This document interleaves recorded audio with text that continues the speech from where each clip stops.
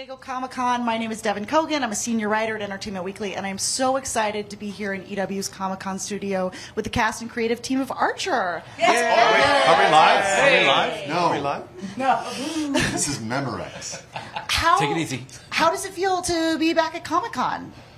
It's awesome. Yeah, it really is We awesome. took, 2 years off with, now we're pretending COVID doesn't exist. So this is great. Yeah, welcome to COVID-Con 2022, everybody. Yeah, really, when was it? It was like 3 years ago. 3 years ago. This Yeah, is, 2020. it's great. 2019. It's good to be back, absolutely. It's a good year. And I wanted to talk to you guys a little bit. You're on season lucky number 13, which is so exciting. And I know, when the season starts, you've got, the Archer and the agency has sort of been acquired by this, by IAA.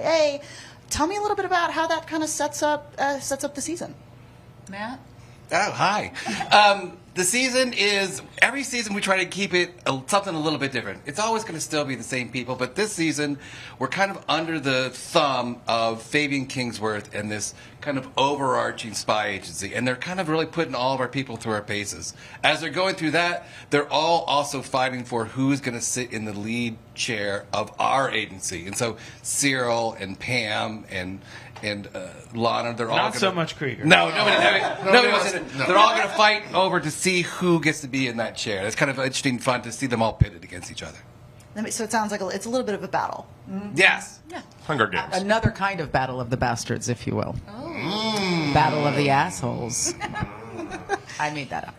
Beautiful. That's perfect. That was good. You are taking credit for it, so I guess. Yeah, and for each of the cast members, I'm curious, is there something you guys get to do for the first time on this season that you're really excited about? Yeah, Pam is in a romantic relationship, which we've never seen before, right? No, We've she's seen her like She's done a lot of banging. Yeah, that's different. That's not love. And so it's really fun to see Pam in a relationship. Yeah. Anyone else? Anything that we're particularly hyped about this season? I don't remember. One thing that we haven't talked about yet What is it, that Case? we have an episode with AJ in it again. Yeah. Oh, that's right. Yeah. My deeply neglected offspring.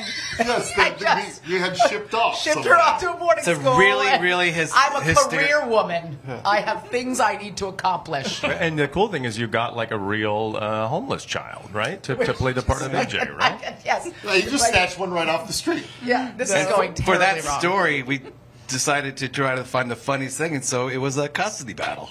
Wow. Yeah, It's always fun. Always. hilarious. Kramer versus Kramer versus Kramer other versus Kramer. Krieger. Thank you very much. But yeah, no, and actually that was one of the most emotionally kind of like laden episodes for me. There was some genuine stuff there, which is interesting because she wasn't really fighting for the kid until she thought she was going to lose her, and then she went wild. But she's a cartoon baby, so she doesn't need to be fed or She's not even a clothed or baby anything anymore. that. She's like She's a little 19 girl. years old. Yeah. She's 36. She just bought her I first think we house. said she's 10, like 10 or... Okay. She got that Family Ties aging potion where she shot up over it. I love the current references that Thank you're you very making. much. Yes, you want to bring up heart to heart. Yes, but, if you're going to appreciate Michael Or J. Bewitched Fox's with the later original work, Darren. Dick Sargent? Yes, let's Oh, talk God, about I it. forgot how old you are. Yeah, Dick York was the replacement. Oh, Jesus Christ. I'm living in Jesus a Wikipedia Christ. page. He was a replacement, too. Super For quick. Ross. Help. And I'm curious for you guys. You've played with crossovers in the past. If you guys could cross over with any other show at Comic-Con or like project at Comic-Con this year, what would you pick? I have a really nerdy one. It's perfect for Comic-Con.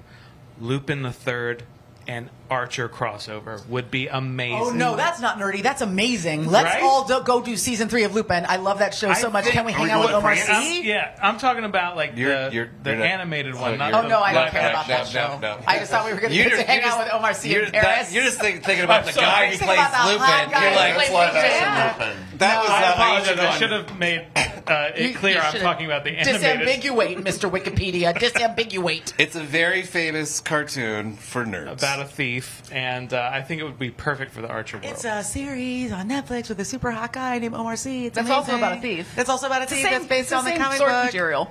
we can make it work. I mean, I guess it would be harder to cross over with a live action series. But again, can we get Omar Sy on our show? I mean, if he steals like a magic box and then they turn into Animated. anime, right? We did do a crossover, kind of sort of, with Bob's Burgers one season. It was awesome. We And let them be on our show, and then they Whoa, didn't invite whoa. us to Yeah, be they on their show. never So returned that's not favor a in crossover. kind. No. Yeah. Well, it was hard for them to like be around all this awesomeness. Yeah. They couldn't take it a second time. Screw those guys. they I just remember that record session where John Benjamin was like, "How do I shut I sound now? I'm so confused. The voices are so different." He couldn't figure out which character he was voicing at any one time. No. Yeah. Well, because he never a reads the breakdown. scripts anyway, so who Yeah, cares? true. There you go, for sure. Yeah, you got to get on him and be like, okay, when are we coming to Bob's Burgers? Oh yeah. Yeah, he's got zero power. As far as crossover goes, I think the agency gang would make great SHIELD agents in the Marvel universe. You know, Like, I have one. I'd love to see us do something with What We Do in the Shadows. We already have Oh, Kayvon. yeah, true that. would be We already fun. have Kayvon, who is Fabian in our show. Not Norad. What is his character's name? Nando? Nandor. So Nandor is Fabian for us. We've crossover. recorded Harvey and Matt Berry as well. So we're already So we're kind already of like crossing Yeah, we're Yeah, already these using guys. the cast. yeah. So that would be great. We just And like to go to we other have to shows and go- steal their talent. Yeah. Yeah. That's fair. I mean, I would watch an episode of Archer that was, against vampires. Yeah, that's Yeah. fun. Sounds sexy. Yeah. I can see Cyril and the energy vampire just like having a great talk. Yeah, he's the only one that Cyril doesn't bum out. Yeah. It's like Cyril might bum him out a little bit. He would not want to hang out with me. I just watched him going to sleep. Man, that's the answer. It took us 15 minutes to get there, Twitter. Sorry, But internet. that's how we write the show. There you go. You got there eventually.